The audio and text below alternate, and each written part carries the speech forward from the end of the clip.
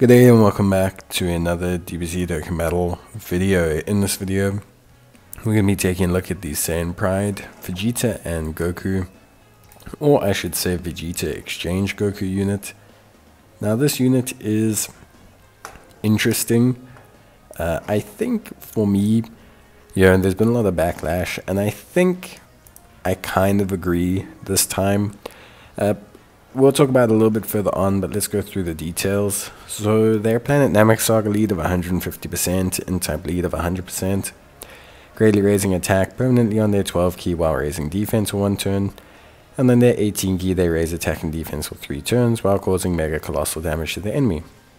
They have key plus 3, attack and defense of 180%, an additional 4 key and damage reduction of 30% when HP is 30% or more, an additional 4 key and additional attack. There's a high chance of becoming a super when HP is 50% or more.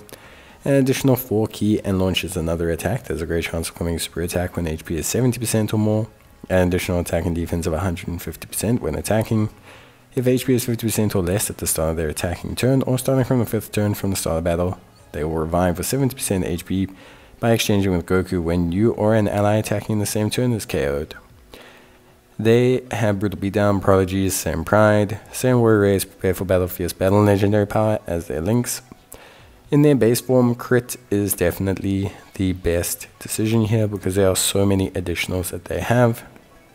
When you transform into Goku, Goku greatly raises attack and raises defense for 1 turn on the 12 key, greatly raises attack and defense for 3 turns on the 18 key, key plus 10 and attack and defense of 200%, an additional attack and defense of 159% when performing a super, flat damage reduction of 30% with a 50% crit chance. Then there is also an additional key plus 3 and attack of 59% when there is an extreme class enemy, and an additional damage reduction of 30% and performs a guaranteed critical hit when there's another Planet Namek Saga category ally attacking in the same turn, or a Planet Namek Saga enemy. Now the big issue with this unit is that if you do not have AGL Vegeta, you basically don't really have a unit to run with this guy. There are a couple big issues when it comes to running this unit. Firstly, let's talk about the difference between base and second form. In base form, you want to have crit. The base form of Vegeta is actually pretty strong. 30% damage reduction, 3 or 4 super attacks, and then on top of all of that, pretty high defense after super. The base form of Vegeta is actually very useful. I find it almost more useful than Goku. On top of that as well, although slightly worse off than stats, generally speaking, all those additionals, plus the fact that you could build him into crit, generally means that he looks really, really good. This all changes when you transform into Goku. Goku himself loses every single additional and instead gains crit chance. The fundamental shift between an additional facing passive unit to a crit facing unit is very big when it comes to build. So what happens is you end up building for either the base form of Vegeta, or you end up building for the transform state of Goku. This makes things very difficult to work around, as the concept is a little bit difficult to understand. If you build your Vegeta with the Goku phase in mind, you pretty much gimp the Vegeta permanently. If you build your unit with the Goku phase in mind, you pretty much gimp the Vegeta phase. The big thing is, it would make more sense if getting the Vegeta to revive was a lot easier to do. Getting Vegeta to revive is actually surprisingly difficult, unless you intentionally sacrifice them. As a second or third slot unit, they just are really, really good. I actually genuinely like the Vegeta form. It's also not that restrictive. Like, yes, there's an HP restriction, but for most hard content, you tend to remain above 30% HP. Because of that, you also tend to generally remain above HP of 50%. It's very unusual to fall below these brackets. So, at this point then, it becomes a bit difficult to measure up the unit. When you transform into Goku, the other big thing is that you are required to really have Goku access his full capabilities to have a Planet Namek Saga unit as an ally or as an enemy.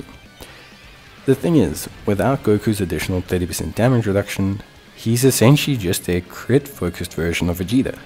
Slightly better stats, sure, but he's really just a crit focused version. Remember, Goku's 59% attack is locked behind facing a extreme enemy, not behind facing a super enemy.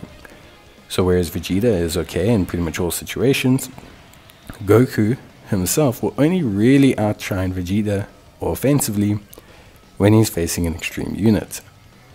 So immediately this is just weird. It's just a very, I think the way they've changed it, or the way they've made the unit, is that the two units feel like two completely separate units, more so than an extension of the baseline unit.